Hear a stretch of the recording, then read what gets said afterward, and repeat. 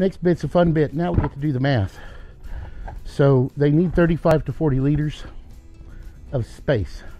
So we need to measure this out and do the math to determine how much volume we're going to need. So how long that sideboard is going to be.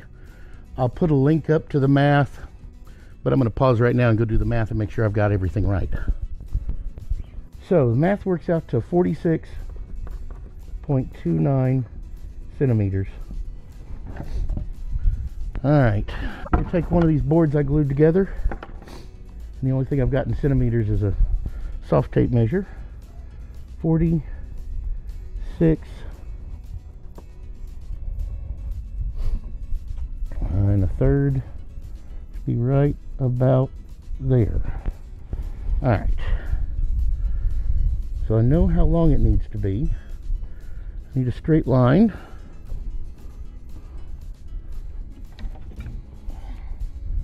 Got a piece of board here. Actually, this will be easier.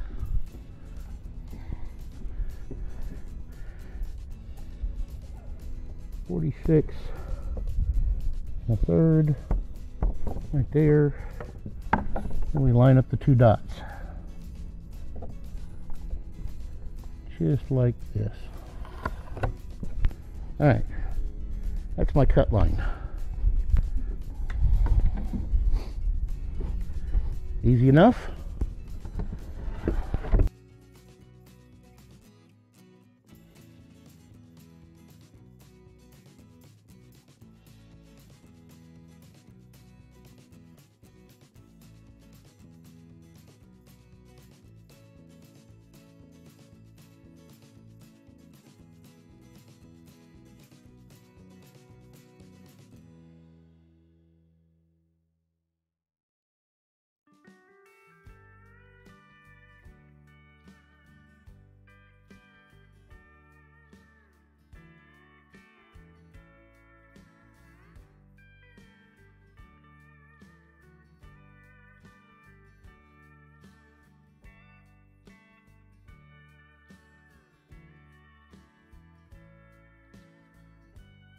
Alright, I messed up my calculation. Let's do this again. 46.29 plus the width of the board times 2, which is 3 centimeters. So I need to come up and do 3 centimeters more.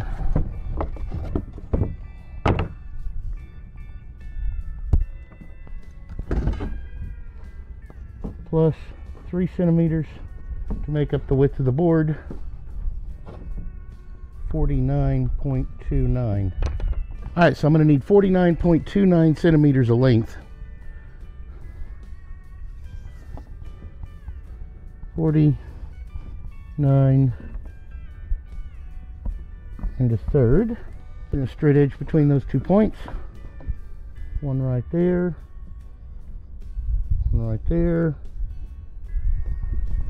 Run a line.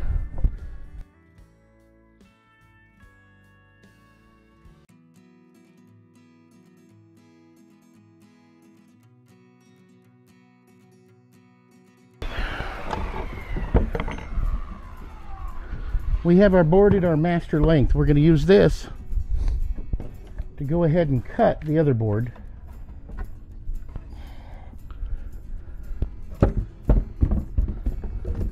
So we should be able to set this up here, mark a line. Again, mark that as master so we know what our master board is. Alright.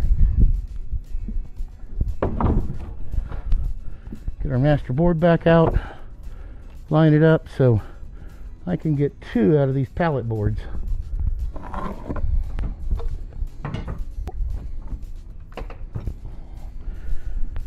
We have our 4 length boards.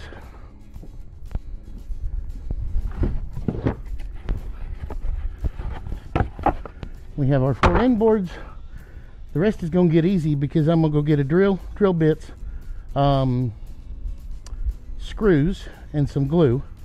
And we're going to screw all this together and glue it together. Then I'll be down to cutting the top bars. And this round, I think I'm going to do the top bars different. The last round, for the beehive itself, I ran cleats. These are cleats on top of the top bars to guide the bees and where I wanted them to put the comb. I'm going to try a different method, which is basically running a groove down the length of it. I'm going to go ahead and mark these where they're going to connect.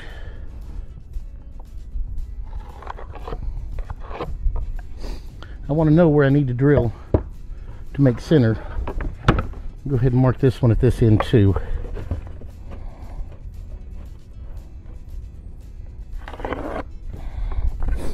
All right. So I'm actually going to put a couple of holes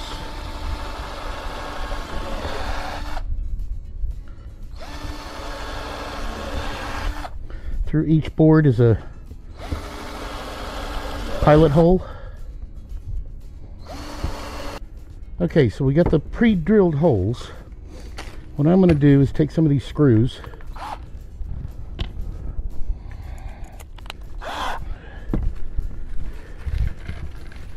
make sure they're the right length this time. Yep, that'll work. All right.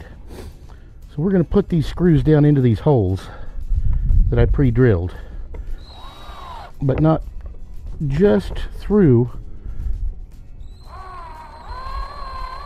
until I get a little bit of a point like that sticking out the back side. I'm going to use these to mark the point to pre-drill this board. Line this up at the bottom and press.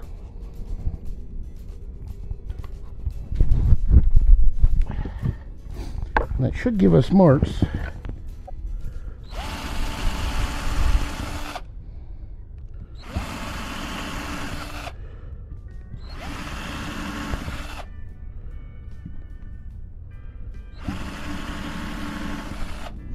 pre-drill those holes. Just a little ways in. I want the screws to go in a little easier. Go ahead and lay a bead of glue on this. I went further than I needed. Line this up.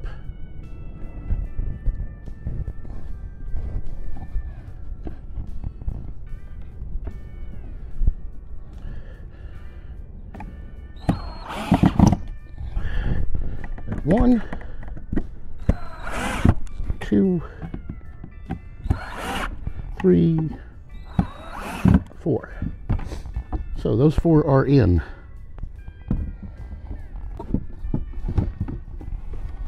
So we get a good camera angle on it.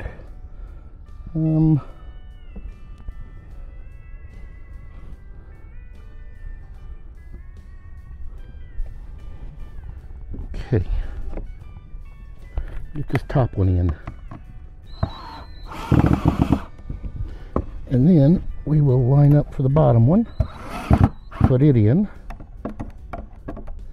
We'll do the middle two. Okay, first side is on. Second side will go on a lot easier since I now have a stand that I can put it on. I know you can't see what I'm doing here. I'm lining this board up with the bottom of the box, so we have top section. I just drilled 2 pilot holes.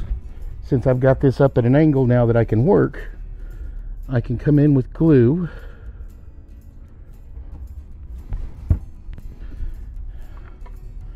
and run the 2 pilot screws in, and then come back and drill the pilot holes for the second set. So we'll line this back up like that.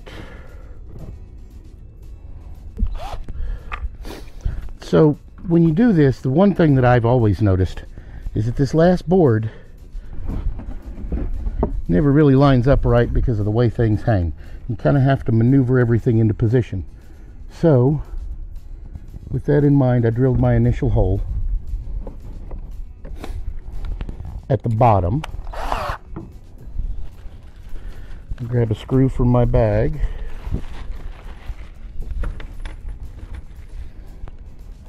Go ahead and get it started in this bottom hole.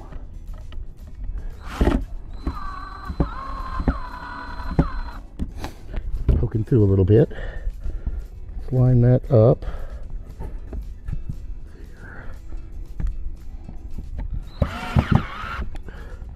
And run it in. That'll kind of hold everything in place while I do these other holes. Now the hives that I have currently out on my property, I didn't screw together. I used a nail gun to assemble them, which in all honesty went a whole lot faster.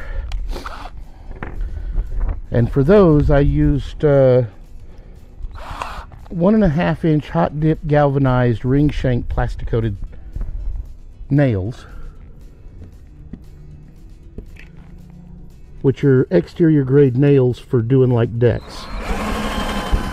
Well, actually they are the nails that I used to do the deck on the cabin, so that's where they came from, leftovers. All right, let's get these last two in.